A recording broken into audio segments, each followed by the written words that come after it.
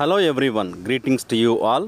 మనం school complex మీటింగ్స్లో భాగంగా మనకి స్టేట్ గవర్నమెంట్ ఆంధ్రప్రదేశ్ వారు pre survey form third year assessment reform training ART assessment reform ట్రైనింగ్లో భాగంగా అసెస్మెంట్ మెథడ్స్లో స్ట్రెంథెన్ చేయడం కోసము types of assessment, best practices and creating multiple choice questions and basics of creating test blue print అనే topics పైన 10 multiple choice questions తయారు చేశారు.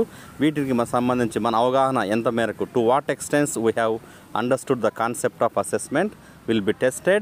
Now we will be exploring the analysis and how to fill in this form.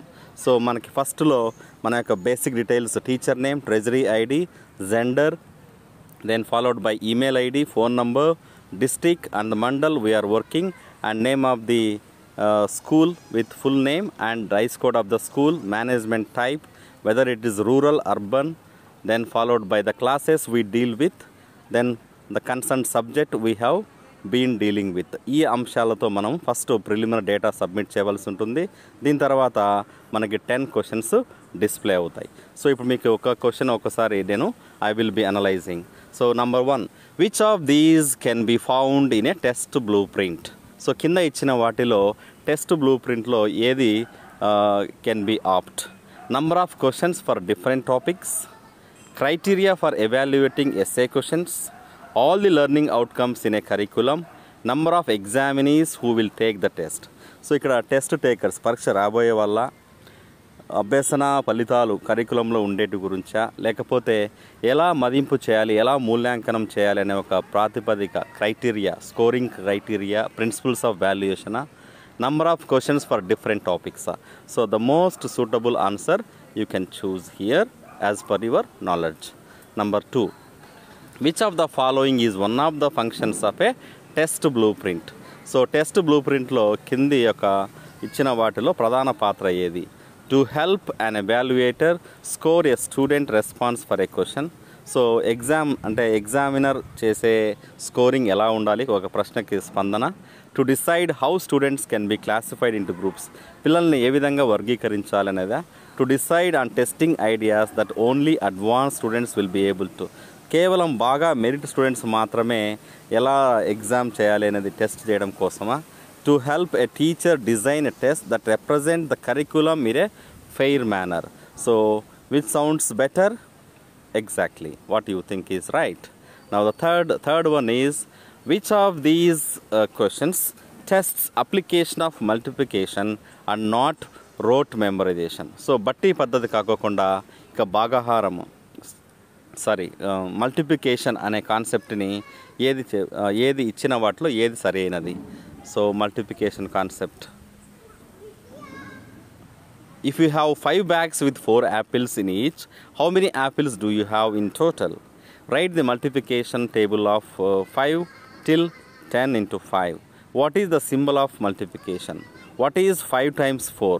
So which is more relatable to the concept of application? Wonderful, right answer. Fourth one is, which of these types of distractors? Incorrect options. So distractors means not correct. In a way, MCQ is an effective one.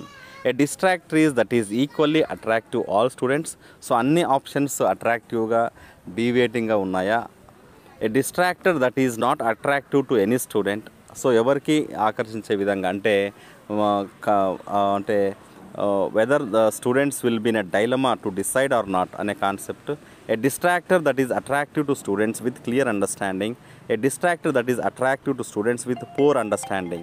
ఈ వీటిలో teaching learning process to monitor progress, summative, diagnostic, formative and impact. So teaching learning ప్రాసెస్లో మీ అందరికీ తెలుసు formative assessment. Which of the purpose diagnostic assessment in learning cycle? So ఇక్కడ మీకు ఎవాల్యుయేటా, అసెస్సా, మెజరా, అసెస్సా. So ఇక్కడ diagnostic అంటే డాక్టర్ని మనం నిర్ధారించేటప్పుడు ఏ టైప్ ఆఫ్ మెడిసిన్ ఇవ్వాలి, ఏ టైప్ ఆఫ్ ట్రీట్మెంట్ ఇవ్వాలని చెప్పేసి before instruction starts.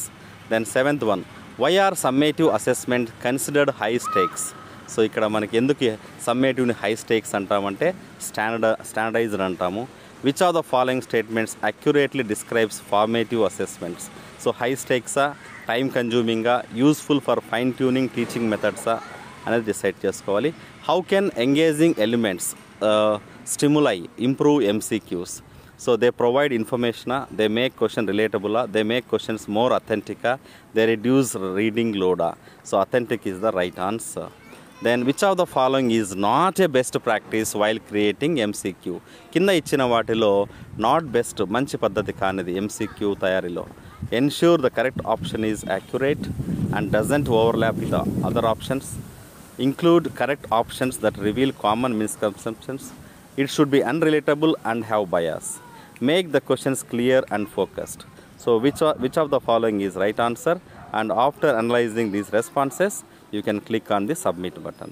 So please do subscribe and encourage for more educational and enriching contents for the students and the teachers in the state of Andhra Pradesh. Have a great day. Jai Hind.